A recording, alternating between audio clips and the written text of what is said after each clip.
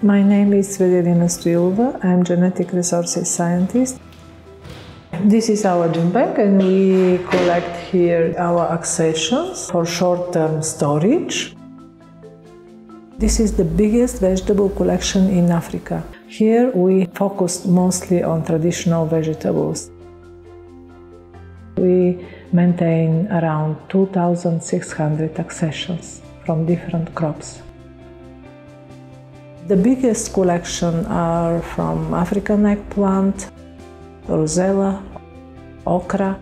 After them are amaranth, African nightshade, cowpea, spider plant, and many others with less accessions.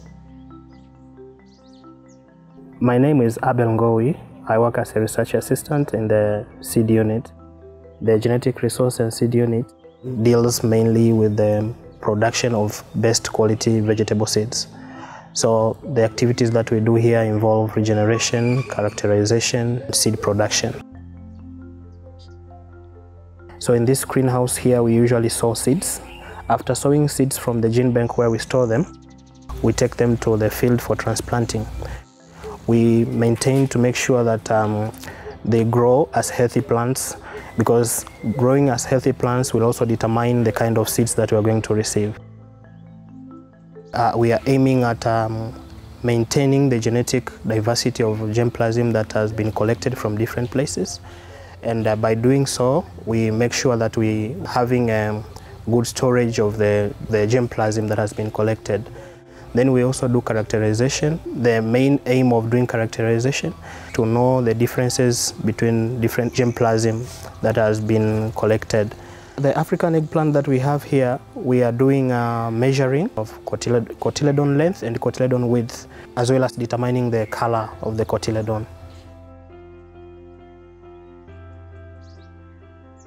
Then we also do seed increase. These seeds, because of their quality and their need, they are usually required for different projects and also for research purposes. So it's important that we have them in a large amount in our storage, in our gene bank, so that any time that they are needed, they should be available.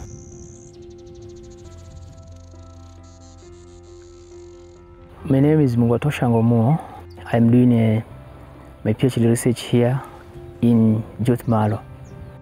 The project aims at getting information of how the seeds in the gene banks looks like, to avoid the repetition of accessions which are the same, also to establish the agronomic traits of the present accessions to prepare a platform for future breeding of the crop.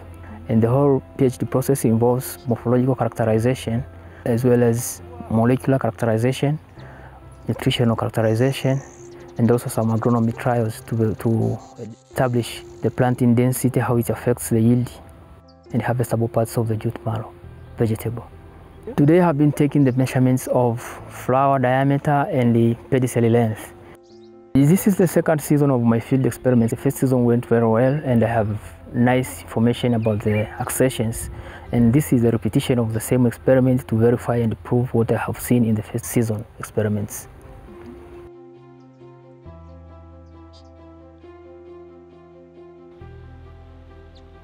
My name is Fekado.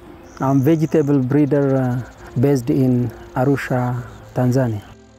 The World Vegetable Center is focusing on traditional vegetables, especially in conserving them. They are almost on the verge of extinction. So unless we conserve them in the gene bank, they will completely wiped out. The impact of losing diversity is that we have to live with very few cultivars. This is a very dangerous business. Once these few cultivars growing everywhere, get attacked by certain insect pests, diseases, changing environmental conditions, climate conditions, then we will suffer, and the production of that particular crop suffers.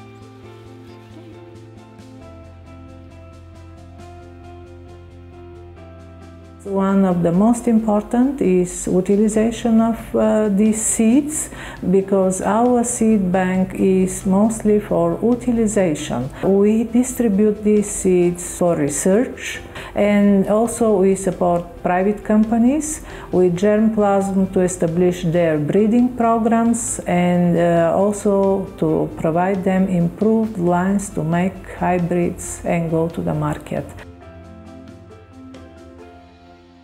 And the third distribution is distribute seed kits to farmers to establish their home garden, schools, and for disaster relief.